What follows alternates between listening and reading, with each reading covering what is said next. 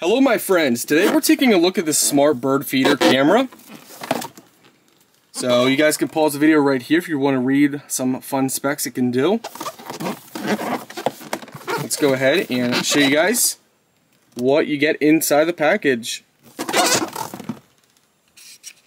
Alright, as we can see here, we got quite a few accessories. So we're going to first show you guys everything. So here's your bracket. And pull this off here. Okay, we have a strap, we have screws for mounting, we have a charging cable if you need to charge the device up before you use it. Sometimes they require you to plug this in before using it. Screwdriver, manual, mounting bracket hole layout, antenna for the back.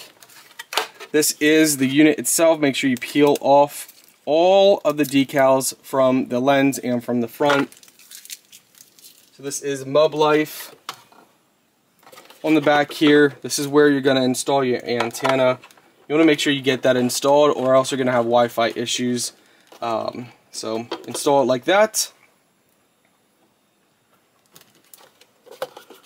Okay, if we push up, or no, if we push down, we can see there's going to be, it's a little tough for you guys probably to see. Right up in here, this is where all of your stuff's going to go.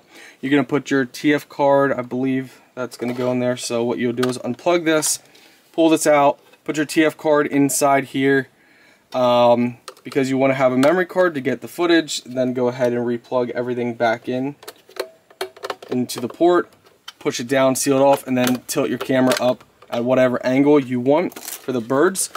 For this, it's just going to be very simple. You're going to place it like this, drop this down in like this, put the screws in through here. Very, very simple, very easy. Once you do that, for this, go ahead and mount this wherever you're going to put your bird feeder.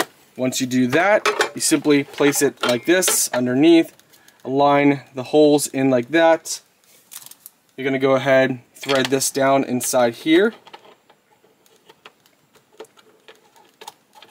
Make it tight, just like that, my friends. And this is going to allow you to turn it however you want, you know, for whatever reason. Just loosen that up if you need to turn it, or keep it tight, and then it will stay on your bracket. So this is what's going to hold your whole unit up like this. 2 solar panels on the top is going to power your camera and charge your camera. You place your bird seed down inside here, so you just simply pour it down in, or if you don't want to do that, you can just simply pour it on here. Nice little tray for your birds to sit, eat, and that's what it looks like, guys. So let's try and test it out, see if we can get some birds on here. And now we wait. See if any birds come.